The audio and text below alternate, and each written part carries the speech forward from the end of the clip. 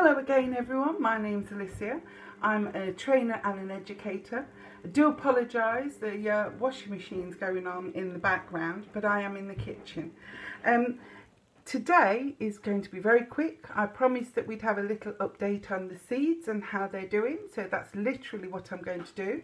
I do want to show you, I want to show you the garlic, which I don't know if you can see that, but it is growing out of its tiny little space in this egg carton.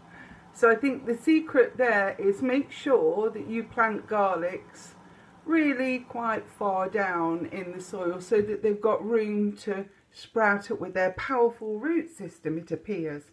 But they are coming along really nicely, and I think I will plant them out and see how they do.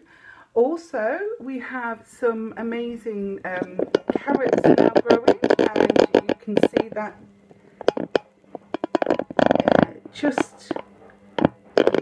that's broccoli. I'm just going to take this out of the holder a moment so you can see the carrots growing there. And also the cucumbers, which are amazing. And what I've also done, I'm just going to switch this. I can't switch it around. I'm just going to try. So I just want to show you these. Now, a few days ago, I potted these on, and they were like the cucumbers, but now they're courgettes. These ones are courgettes, and they're huge. There was a little experiment that I did to see, a few videos back, to see if the broccoli that I'd got growing, of which you can see them all here, to see if they would fare better in, you know, kind of like a greenhouse effect. So we'll have a little look at that one. I think that one is not faring better. I think he looks quite bereft, quite sad. So I think hopefully you can see that. So I think we're going to leave him free and not have him in there. Let me see how this one is going to do. Let's just bring this back.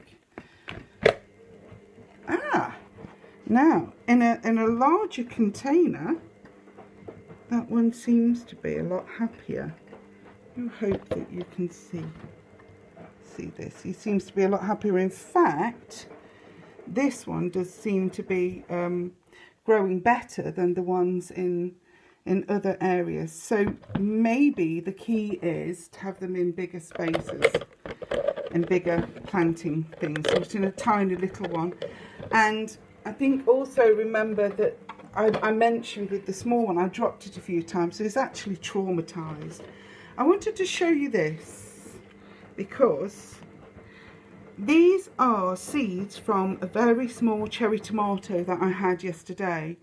I wanted to grow them on. So just from one tiny little cherry tomato, there's probably about 20 plants there or more if I grow them very carefully. So that was it's a bit of a weird little video, that one, kind of upside down. But I hope that you enjoyed that. I'm going to do planting some of these out now. So the next time you see them, they will be in the garden, and I will probably shield them, which is a word that we're becoming familiar with. I shall probably shield them for just a little while and put to use some of the containers from the water that I've been using, because they make ideal little greenhouse shieldy type things. Anyway, have a great evening, and I'll see you again. Take care. Bye bye.